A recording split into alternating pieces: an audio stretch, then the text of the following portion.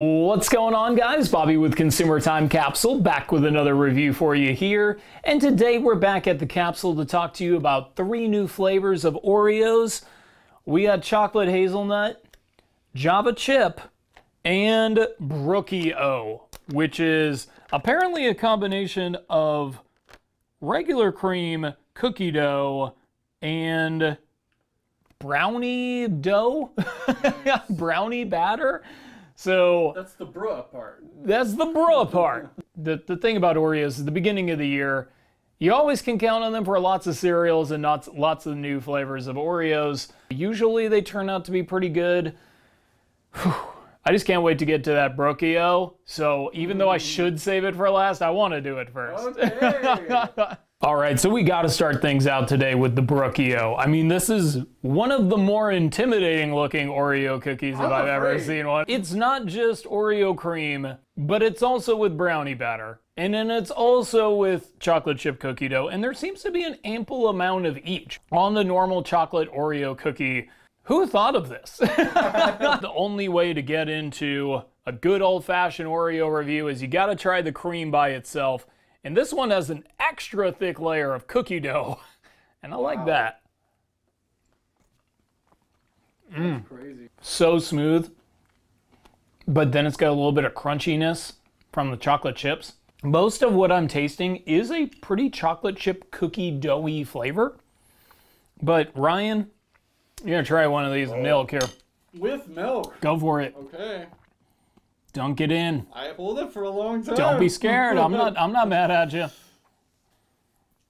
So these were $3.49 at Albertsons, which is a little high for a Oreo, but in their defense, these cookies are massive. And I think we deserve to be charged a premium for these. What is it, a 50-cent premium? Mm-hmm. Mmm. Dang. It adds in another thing. You know, now you're adding in a crunchy chocolate cookie, but you're still getting so much soft center in the little added crispiness of the chocolate chips. It does have more of a brownie taste when you hit it with some milk. It kind of does taste like a brownie.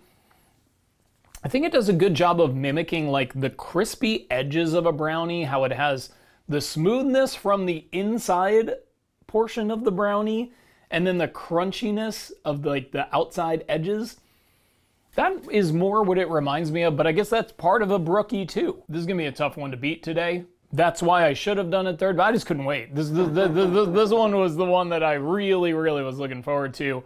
But let's get into Java chip. Java chip is up next.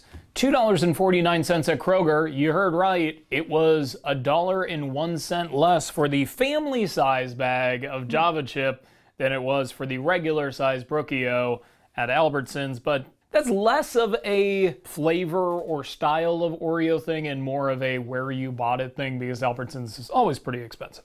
Anyway, getting into the cookies here, as you can see, we've got the regular Oreo cookie base. And then we've got a coffee flavor cream with chocolatey chips. It's not coffee grounds, it's chocolate chips, which I guess that is where the chip comes in Java chip. As usual, it's an Oreo review. You gotta try the cream by itself first. And this is really more like a double stuffed cream. This is a lot of cream. A lot of cream for it not to be specially labeled. You know, I'm not big on coffee, but this tastes a lot like the original cream with chocolate chips, just with a little bit of a coffee undertone. And I like that. I like that a lot. This turned out very well. Ryan, I'm gonna let you milk up a cookie here, and we're gonna see how these things turn out in milk. All right, here's the milk test. This doesn't make a lot of sense, but I am getting more of a coffee flavor now that it's in milk. Yeah. And Ryan, I see you nodding with agreement. Totally. You wouldn't think that that would be the case versus just having the cream, which is supposed to be where all the coffee flavor is coming from. The cream tasted less like coffee than the cream plus the double chocolate cookie going into milk does. Food math. Yeah, I was about to say, this is above my head in so many ways from a chemistry perspective, but I can just tell you what I taste. It doesn't have to make sense. For somebody who doesn't like coffee, this is hitting the spot. I could eat several more of these. Even in milk, it's still not a offensively bitter coffee flavor. It's really still just a, it is a contributing flavor, I guess is a better way of saying it. It's not a dominant flavor, but it's in there. So, not too bad.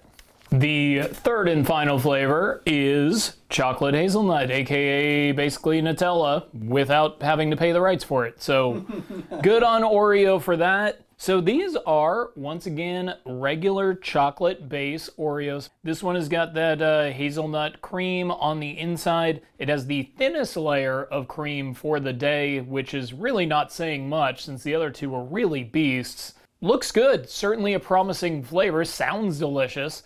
Just cream review here. Ooh, way different texture. Very sticky.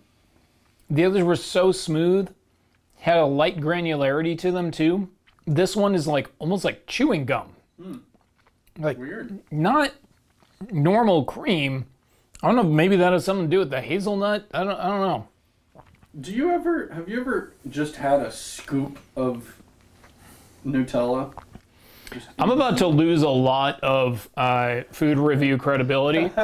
I've never had Nutella in any way, shape, or form, unless it is like a flavor in like a dessert or something. Or like I've never actually just had a scoop of Nutella on something or like a. You're not fat enough for this I don't know. I don't collect it. Fatty now.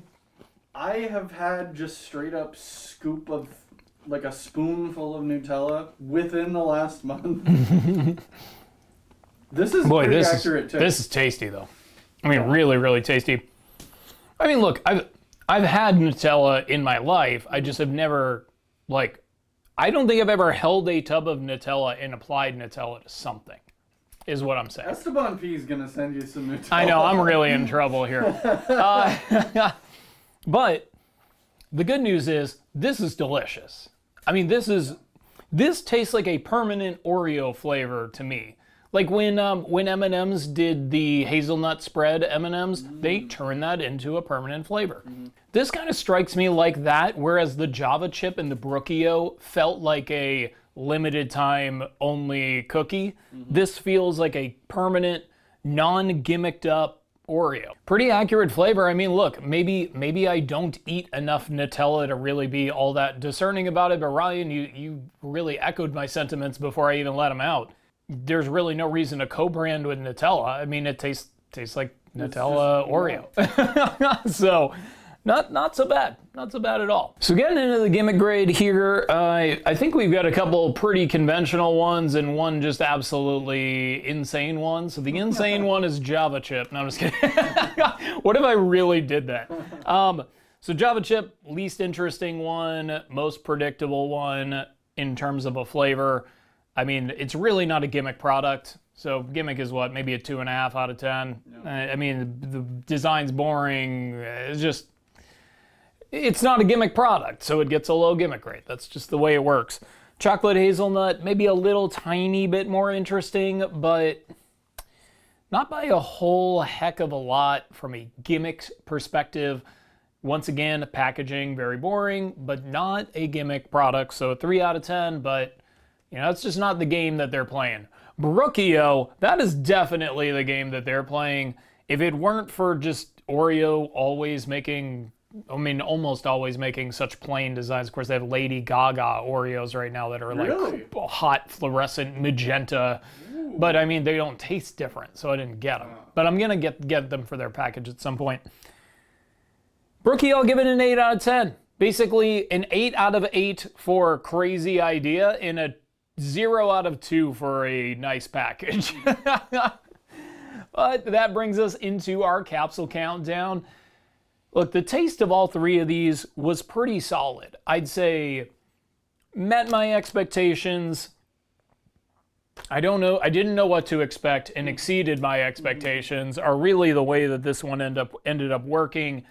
You know, I really thought the Java chip was going to be my number 3, but something did disturb me about the chocolate hazelnut Oreos. It's going to bump it down to 3rd for me, and I think you know what it is, Ryan. When you eat just the cream by itself, it's weird, and not in a good way. You guys really should try it, actually, just so you can kind of understand. It's kind of like peanut butter, kind of like chewing gum, but nothing like Oreo cream at all.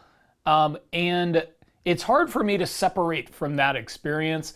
Now, that said, it's solid. It does the job of tasting like a chocolate hazelnut Oreo when it's in your mouth as a fully formed cookie and milk. You know, I'm trying to look for some differentiators between that and my second favorite cookie, and that's one thing that really sticks out like a sore thumb. Still a solid offering, 7 out of 10. 3rd place on today's Capsule Countdown. We're talking about some high performers here today. 3rd place, 7. 3rd place, still getting a 7. Look, it's not a wide margin because 7.5 for our 2nd place is going to be Java chip. Look, Java chip benefited from an extra thick layer of cream. It also benefited from not going way over the edge in terms of just trying to make this taste so much like coffee. Just because it says it on the label doesn't mean you need to go out of control. It tasted like a delicious double stuffed Oreo cookie first, and then a little bit of extra chocolate chip and coffee flavor after. So a well-designed cookie, but it's not crazy different enough that you can really say much in its favor either. So basically it was a good safe bet, but it wasn't really adding enough for me to break it past about a 7.5. So it's gonna get 2nd place. Look, BROOKIE-O, this was a totally unique experience. I thought they did a great job of really mixing 3 wildly different flavors, and really 4 if you include the outer cookie and then the inner cream of an Oreo, which I guess really probably should. So I tasted all 4 flavors in complete symmetry. I mean, it just was really a beautiful thing. They did a great job.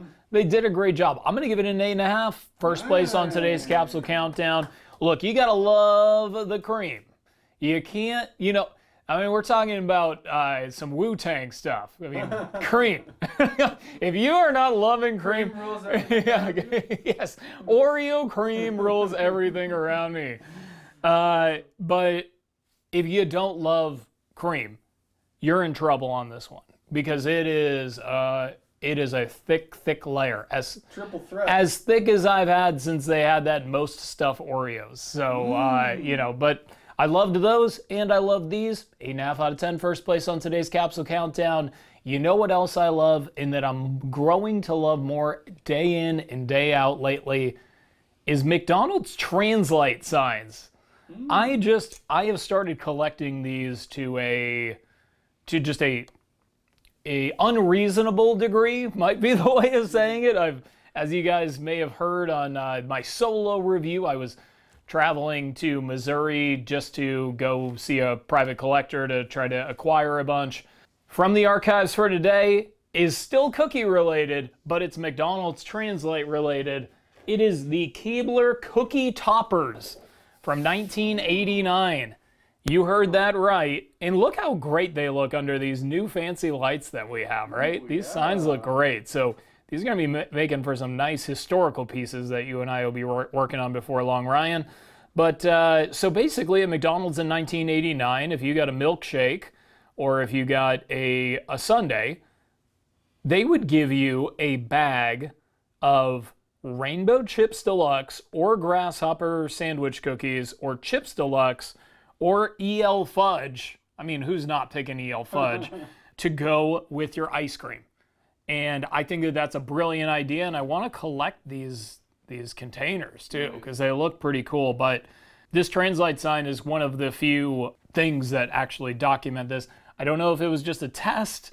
I don't know if it stuck around, but I know it didn't stick around long. This is just something that, while we were talking about cookies, I thought it was a good chance to kind of introduce that to the internet because McDonald's really did a lot of crazy and cool stuff, and I'm trying to figure out a way to tell that history in the best way possible. But along the way, as Ryan and I are brainstorming what new video features we're going to be starting here on the CTC, channel in the next year, you're going to be seeing more McDonald's Translite signs. So I hope you like them. You're saying Translite? Translite. So basically, it's like it's a piece of plastic that they shine light through. Oh. And so they call it Translite. I don't actually know. That could be a brand. I don't know. Translite. But that is the style of sign that they would put on the menu board. So the 14 by 14s would go on the outdoor drive-through stick. And then the 22s by 22s, the larger versions, would go on the indoor kind of overhead menu above where the cashiers are. So I have mostly 22 by 22s, but the 14 by 14 was the only one I had of the cookies. I had to get that one in there. Next time, we are going to be talking about Rice Krispie Treats Home Style and the newest flavor of Pop-Tarts Pretzel, which is salted caramel. So I think it's going to be a pretty tasty pretty tasty CTC review next week.